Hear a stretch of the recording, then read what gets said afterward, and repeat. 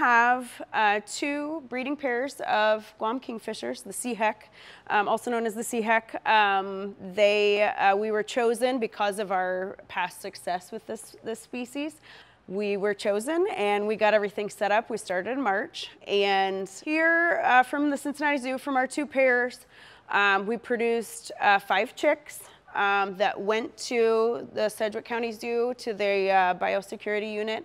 3 of those chicks now are moving to Palmyra for the translocation project. So we're super excited about that. Those youngsters will eventually, hopefully, be a part of repopulating the sihek in the world, which is just such an honor and a privilege to have been a part of.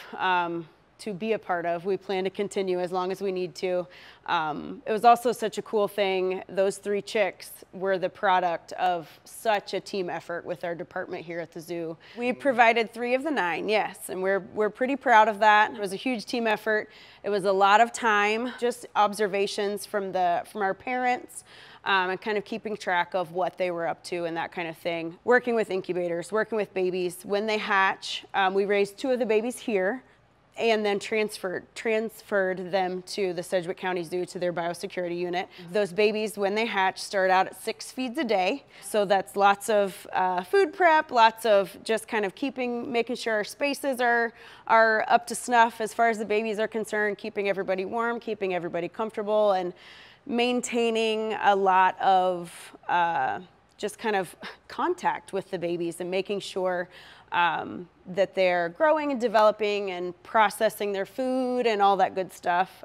So lots of time and effort into the babies themselves, but we want to make sure that they're not looking to us for everything that they need. We want to make sure that they're kind of learning to do all these things on their own, obviously, because they will be living in a rainforest. They will be expected to do all these things on their own. So we want to make sure that they're not depending on us for anything. So that socialization is absolutely night and day, as opposed to a lot of the other babies that we've raised here.